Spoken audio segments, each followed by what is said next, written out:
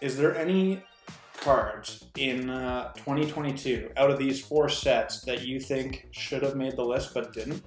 Let me know in the comments below. I'd love to hear from you. What's your favorite card of 2022? Maybe it's not even worth that much. There's a Jolteon Trainer Gallery. I have pulled that one before. And do we have, ooh baby, we got something in the back here. I think, I don't know what it is. 3, 2, 1. Whimsicott V-Star. I pulled that one on a recent video actually. So not the most amazing, still pretty nice.